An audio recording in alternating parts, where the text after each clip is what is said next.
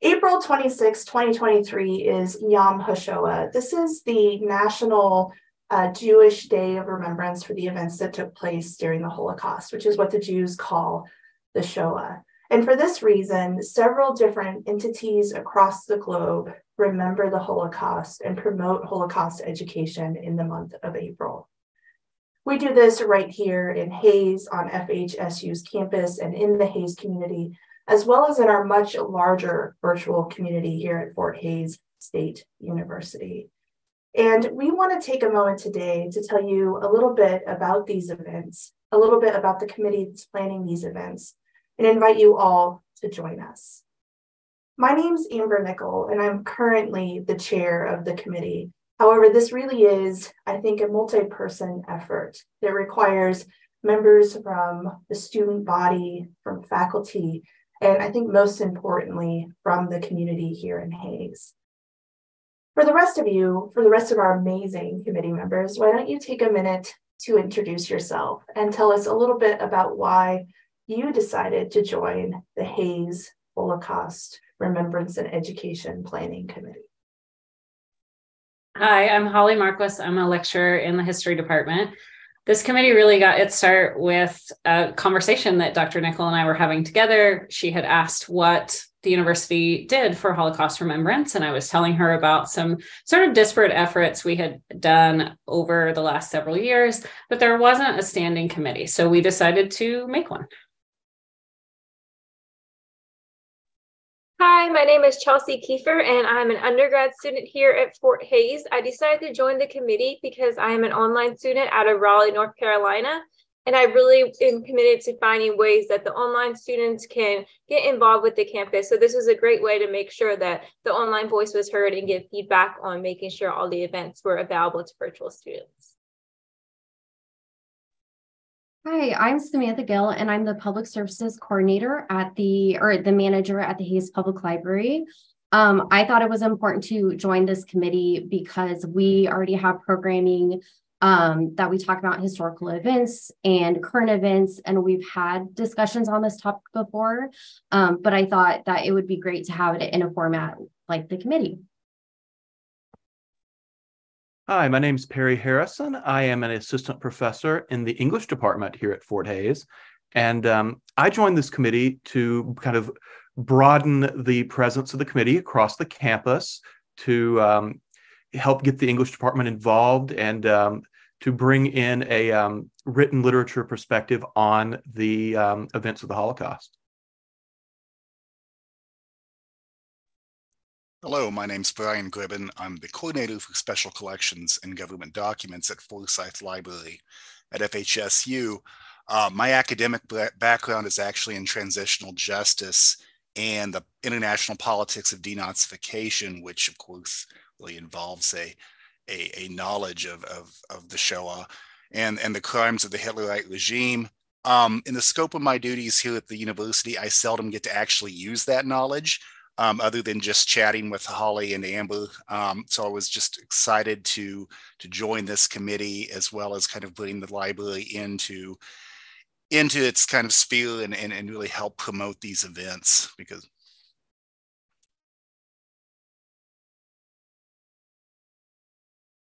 So as you can tell, we have an amazing and very talented committee put together.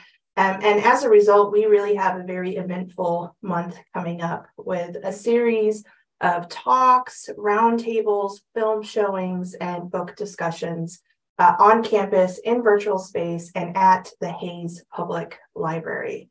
So I'm going to kind of talk to you now a little bit about some of these events and have committee members share about the time, the location, and what folks can anticipate hearing or seeing when they are there. So we're really kicking off the month with our keynote talk, which has been sponsored by the College of Humanities and Social Sciences. And we are having Dr. Jake Newsome come speak on campus. Holly, can you tell us a little bit more about what to expect during this talk?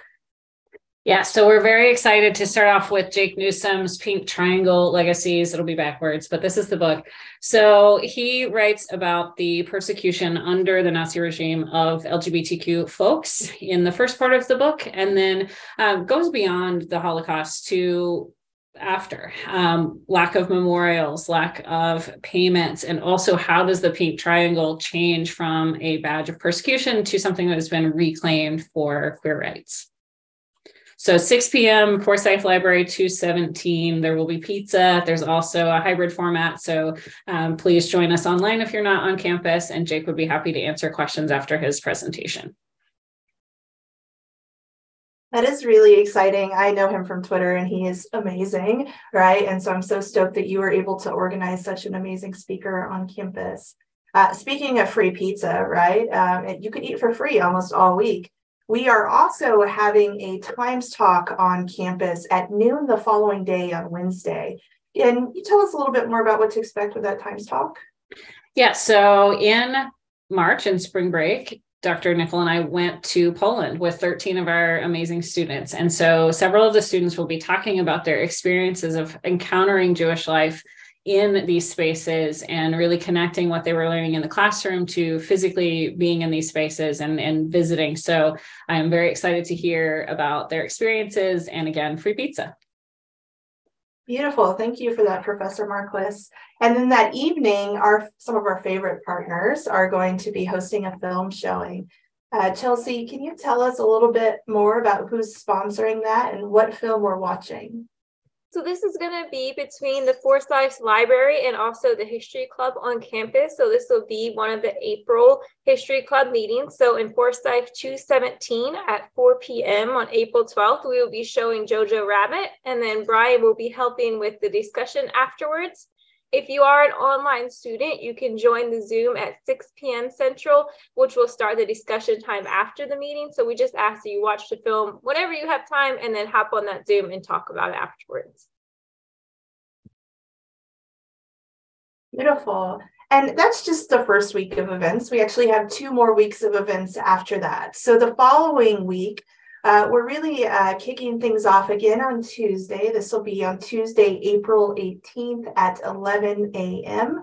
And we are working directly with the Greater Lafayette Holocaust Remembrance Conference out of Indiana to host a survivor talk virtually for the community.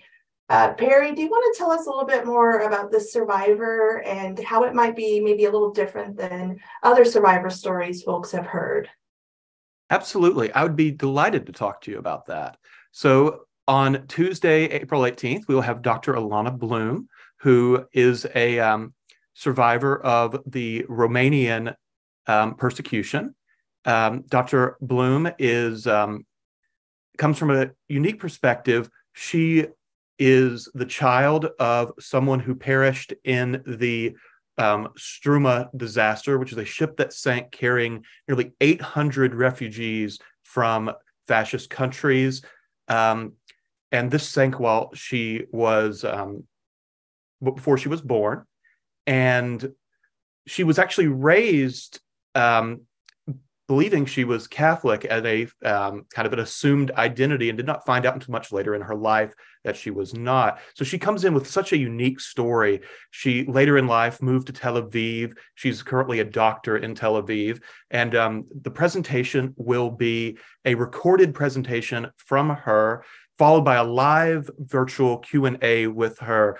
This is such an amazing opportunity to have a interaction with somebody who from a branch of survivors who you honestly don't usually think about, and a branch of survivors with unique stories. So I encourage anyone who can to come in for this to have a chance to ask Dr. Bloom questions themselves.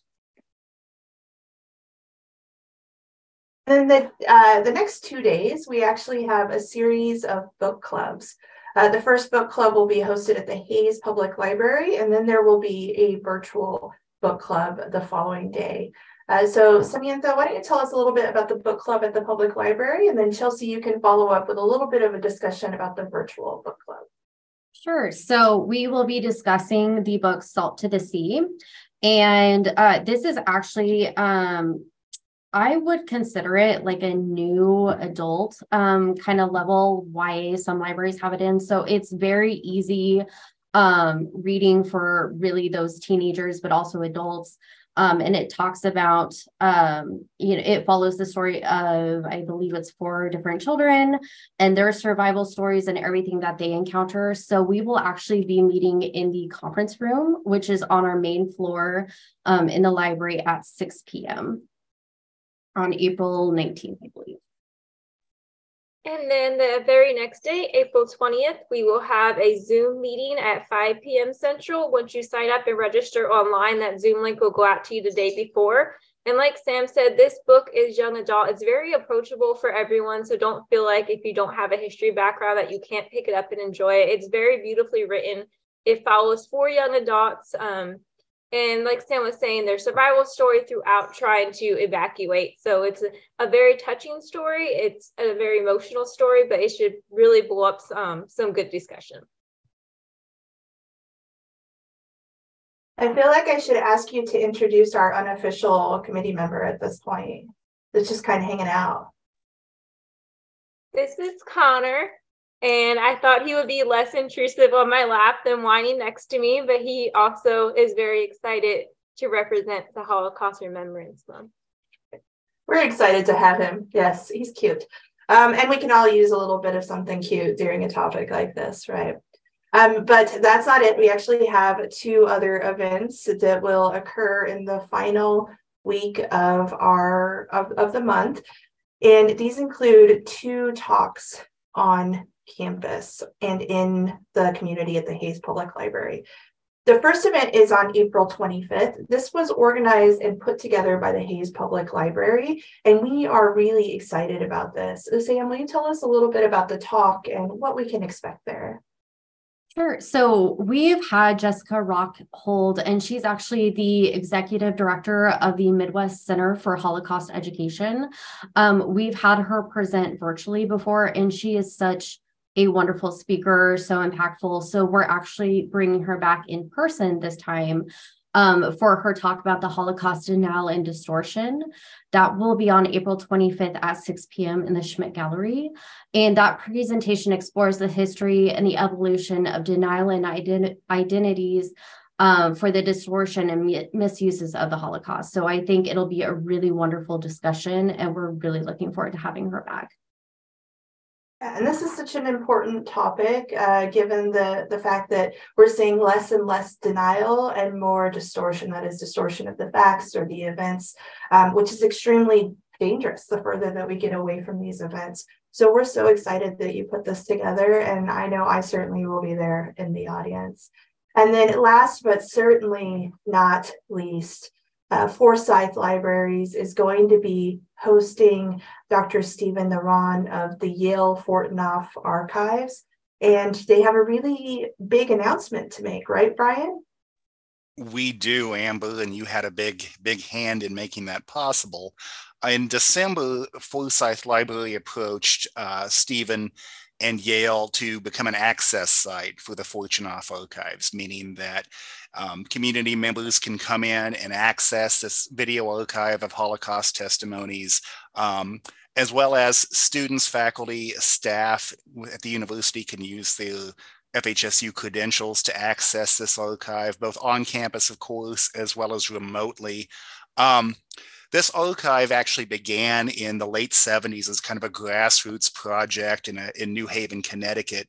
And so when groups tried to go ahead and preserve the memories of these survivors through video testimony, contributed it to Yale. It was kind of like the founding of this video archive. And since then, they've collected testimonies from a variety of groups in the Americas, Europe, Israel. There's like over 12,000 hours of testimony and about 4,400 individual testimonies captured. And so on Wednesday, April 26th at 4 p.m., Stephen Naran's going to actually be visiting us on campus to present on a project he and some of the other staff at the archive had created. They took songs and poems from these testimonies that were, preserved and performed by the survivors during, what would be the worst period of their lives, to kind of sustain themselves. They researched these songs. They provided some historical context to their origins. This was done largely by an ethnic musicographer. And then they went ahead and arranged them and set them to music. And Stephen's going to be sharing a lot of those with us on the 26th. There will be a reception at 3:30 before the presentation, which is going to be a hybrid event and live streamed. And he'll, of course, be taking questions afterwards. We also do have a display in the Forsyth Library. It's front lobby that actually allows users to come and view some of the testimonies outright, and of course provides access points there as well. Beautiful. And I know that there's a public display set up at the Hayes Public Library as well, right, Sam? Yes, we do have a Holocaust Remembrance display. It's full of books on the topic. It includes the book club book that we read last week. It has flyers and information about this month as well. So yeah, definitely check it out. And there's lots of copies available of the text at the Hayes Public Library as well for folks to come check out. And students can always get the text from Forsyth Library as well, either at the library or via ILL. So definitely get a hold of that text and read before you come to the event. So I want to kind of close out our very informal discussion with a little bit of with a question that everyone always asks me, right? Why do you do this? So why do you each think that Holocaust education and remembrance is so important? So the further we get out from this event, the less people seem to know about it. Students can usually give you the statistic of 6 million Jews died, but that is about it for some, unfortunately. So it's really important that we bring these kind of events to the campus community and the larger community to educate the public. My answer is going to be pretty similar. When I was going through high school, I didn't learn a lot of the facts about the Holocaust besides statistics. But one thing I didn't hear is the voices of those who went through it. So those are very important to have those unheard voices have a place that they can share their stories and what actually happened to those. And those testimonies are the best way to keep that history alive. Yeah, kind of playing off of what Chelsea just said. I think it's so important getting those testimonies, reading the stories, because I think that is what has the most impact on people, is reading stories, these real life events, because like anything in history, the farther away we get from it, the more people stop to think of it as like a real event. And this did actually happen and occur. So it's very, very important for us to continue to remind people of things like this so history doesn't repeat itself. I'm going to echo Chelsea, Holly, and Sam and say that that for me, it really is the maintaining the voices of the survivors, that these are people who had their voice silenced in such a powerful way in the past. And we owe it to the generations who were silenced to give the voices to these people, and also to make sure that we draw the eye to that things like this can happen when we aren't vigilant, to make sure that we're prepared in case things like this begin to happen again and when things like this happen. Well, again, I'm going to really echo what's already been said. Sam and Amber have alluded to the really disturbing phenomenon of the trivialization of the Shoah. And, whether it's driving personal agendas, these inapt comparisons, soft denialism, really is a dangerous thing. And education kind of offers that bulwark against that. More so, some of the work that Phil Zimbardo, who's kind of associated with the infamous Stanford prison experiment, and Ari Cohen talk about how Holocaust education really helps cultivate what's called the heroic imagination. The idea to kind of gird yourself and prepare yourself for situations, periods like that, And it really helps kind of allow ourselves not to be a bystander. I don't think I could have said it better myself. All of you alluded to something that is really important, especially to Jewish communities. They have a word for this, Sakor, to remember, right? We must remember, but also in order to prevent something similar, but not the same from happening, we must remain educated on these topics. This is why I love working with you all so much, right? Because it's a great team. With that, I do want to kind of take a moment to thank our sponsors, because we do have quite a few sponsors in this endeavor.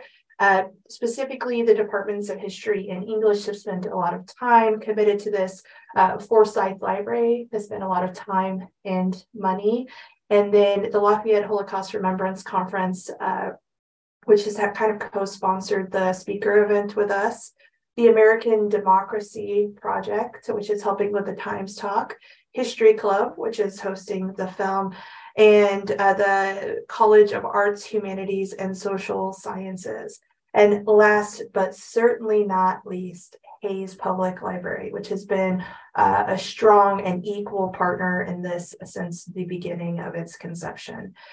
So do, if you can, come to one or all of the events. They are free and open to the public. And then keep your eyes peeled, because on April 26th, on Yom HaShoah, Tiger Media will be releasing a interview with 4 students who spent time in Poland as part of that trip that Professor Marquis mentioned.